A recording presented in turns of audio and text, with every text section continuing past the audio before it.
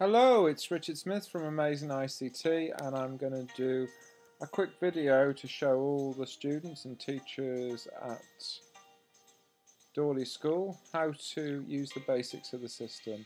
So we're using KidRex because it's a safe search engine, and I suggest you have that going in school and suggest to parents too. And we're clicking on j2e. You type the name of your school here, and then you type in, if you're a student, you type your name and the password that you're given. So I can set them up, or Faye will set them up for you. So we're logged in as Tim, and you can see for the younger children we use this little toolkit here. So we've got a little word processor with different backgrounds, and we've got a painting tool, so I can have a park with different animals that I put on. So I can do some maths here. The ants are a bit big, but never mind. And then we can do a bit of coding. So if we go into the three little pigs, we can actually put down a pen and make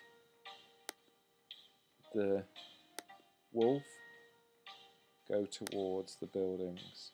And what's nice is you can see the commands at the side.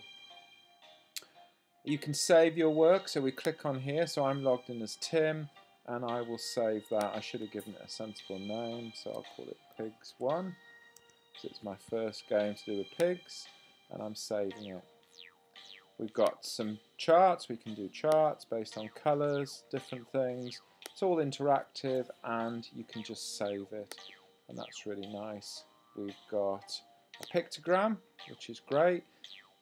So it's got some setup already, but you can set your own up. So that's really good for doing maths, so cross-curricular links. We've got an animation tool, and in this case you put a creature into here, and then you would add another little slide here, and then we put that there, add a slide, and put that there, and then we should be able to play that. And you see, and then we can save that.